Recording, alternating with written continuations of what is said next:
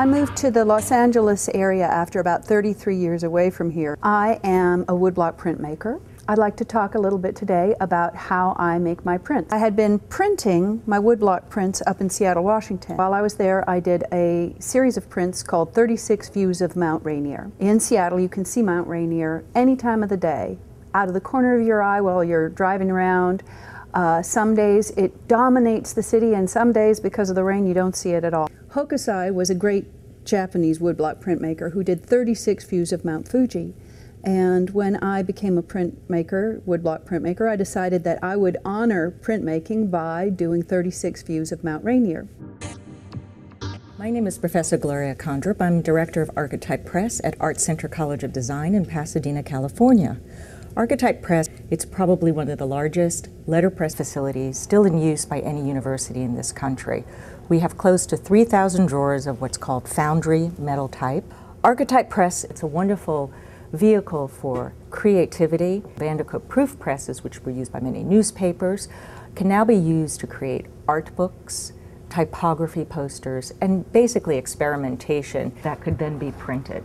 Everything in this room is calibrated to be a certain height. So when someone makes a wood block, when someone makes a lino cut, it all has to be calibrated to 0.918 of an inch or 66 points. Kristina Hagman is one of these fine artists who came to Archetype and said that she needed a facility where she can print her series of wood blocks.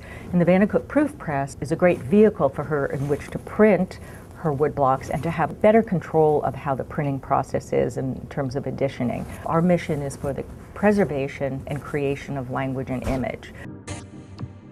I'm Margaret Jensen, and I am the press operator instructor here at Archetype Press. I've been working with Kristina Hagman for about 2 to 3 months now, and she is one of the nicest printers or artists I've ever met, and it's wonderful to work with her, and she involves me quite a bit in getting things registered and, you know, the impression just right and getting everything locked in just right, and it's really wonderful to work with her. When I moved to Los Angeles, I didn't have somebody to work with, and I didn't have a Vandercook to work on.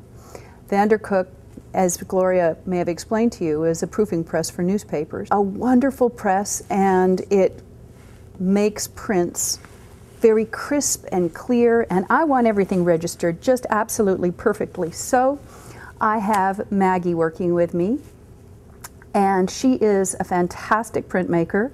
Printmaking in an unusual way, not all by hand, using a printing press, reusing something that had once been an industrial process and turning it into an art-making process. This is a piece of wood. It's laminated. It's called Sheena. I tape them together to make them type high. Gloria had talked about type. The lead type is exactly this height. Then I take my original painting and I do a photocopy of it. In order to transfer it to the block, the original painting is backwards. To print, you have to turn it backwards. In other words, you'll see here there's this long wall. When it's carved onto the block, it's on the other side. In order to do that, I use transfer paper, and I will tape the image to the block. Then I will follow with a pencil, and it'll transfer it, making the image backwards onto the raw block. The first block I carve is called the key block. It has all the information that I'm going to need for the entire composition. I'm just going to show you a few of these lines. They get transferred onto the block. I carve the key block, and then I put it in the printing press, and I put the key block onto 6 other blocks of wood, and then I carve them away. This was the key block, and then every color gets its own block.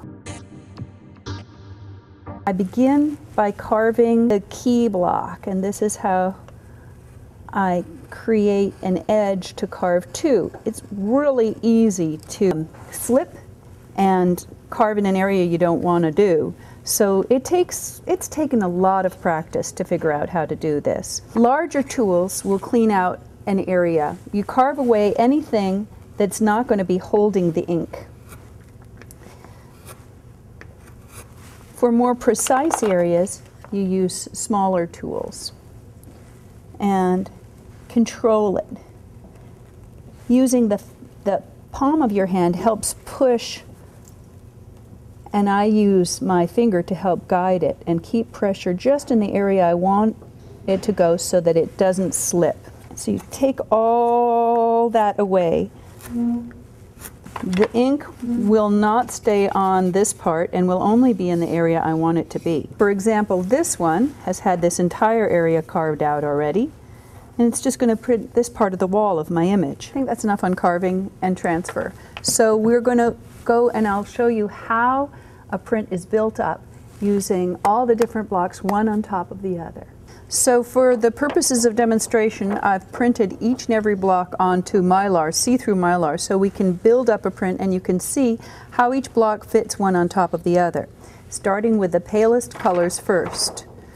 So we've got the sky color.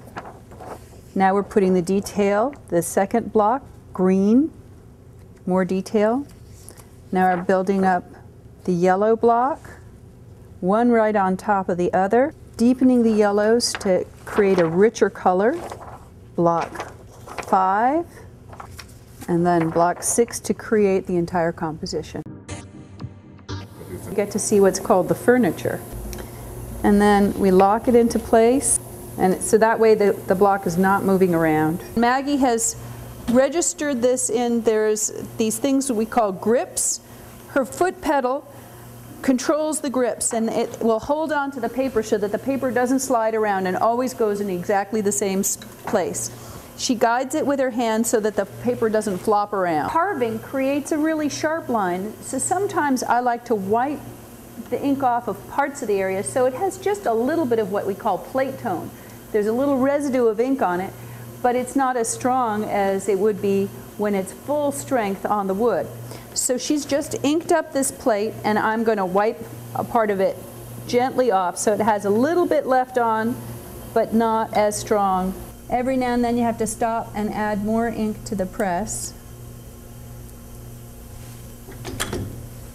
Then you let it mill around until it's evenly distributed on the roller. This piece of paper has been through the printing press 3 times already. One time to create the paler orange, another time to create the darker orange and the blue, and then a third time to create this pale blue. And now we're going to add yet another color that will be in the palm trees and the water.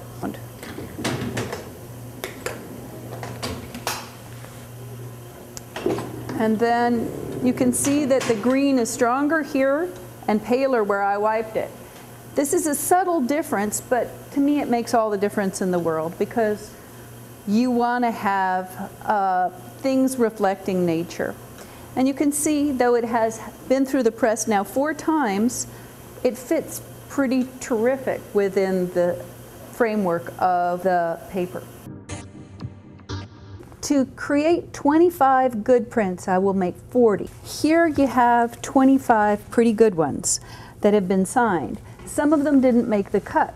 These ones down here become artist proofs because there'll be a flaw in it, the color isn't quite right, the registration will be off a little. Maybe I got a thumb mark on them, or a little piece of yellow ink, or just a tiny bit of brown will go where the yellow is. And this one is good enough to be considered an artist proof. There are very few artist proof, and they're not sold as part of the edition. But this is all that comes out of carving 6 blocks, inking them, letting them dry, coming back to the print shop 3 or 4 or maybe 5 times, and they're sold as a limited edition of 25. So you can see they're very similar. One is very similar to the other, but each one is made by hand. And only the best ones get to be numbered and signed. Documentation, print documentation says who the printers are, who the artist is. I'm the artist, Kristina Hagman. The printer I'm working with is Margaret Jensen at Archetype Press. We're working on a Vandercook press. It says how many blocks there are, how many colors there are, what kind of inks there are, how big the paper is, and it also states if I have any artist proofs, it documents 2 artist proofs, so that when somebody buys a print, this one 13/25, it is considered beautiful.